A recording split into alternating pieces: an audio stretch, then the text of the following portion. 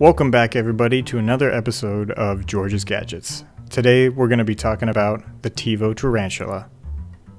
Not that one. No, it's not that one. Yeah, it's that one. I'm sorry.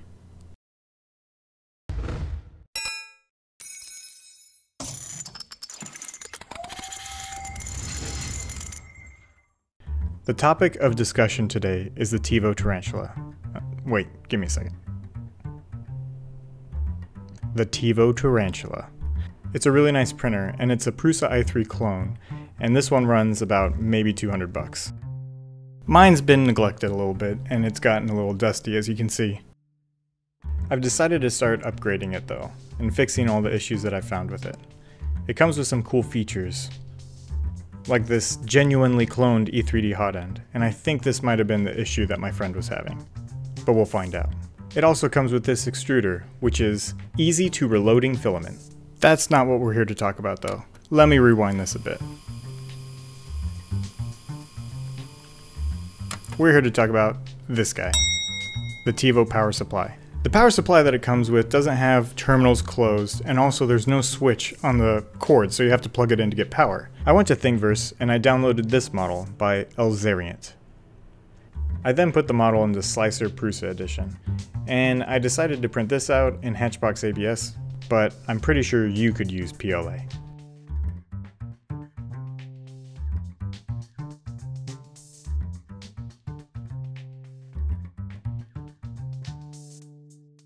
So here's the power supply that the Tevo Tarantula comes with, and as you can see the terminals are all open, and from what I gather that's not very safe. It also comes with this cord, and the only way to power on the printer is if you plug it in or unplug it, and it's just not very efficient. I'm lazy, I like to flick a switch.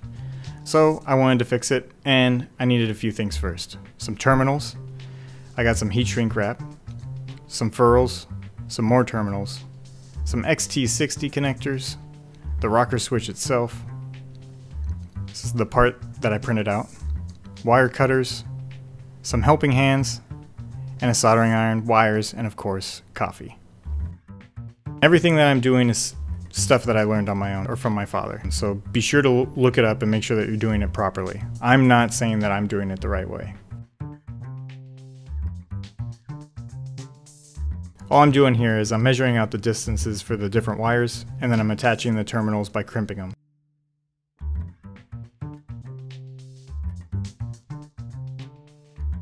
All the wires that I got for this, I actually stole from the power cord. I ripped it apart and then cut them to size.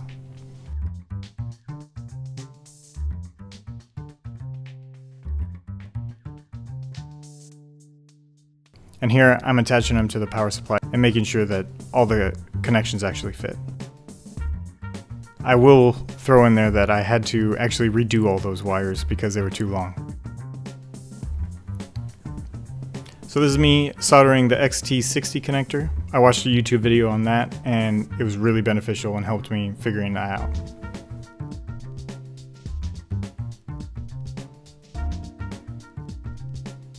Attach that as well to the power supply. And I followed the schematic that's actually listed on the part on Thingiverse. This is me heating up the wire and then filling it full of solder. It's known as tinning.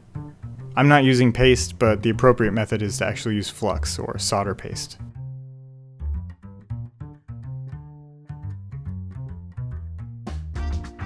This is how it came out.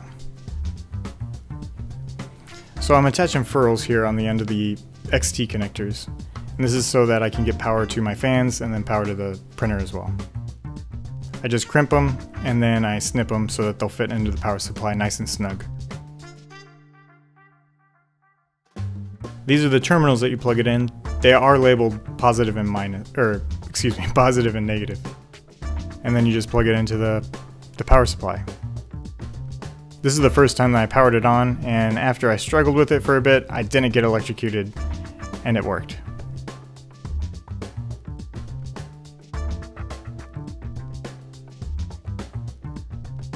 I just want everyone to know that I did this completely on my own, with no help whatsoever. And this is how it came out. So let me know what you guys think. And if you have any questions, I'd love to answer them.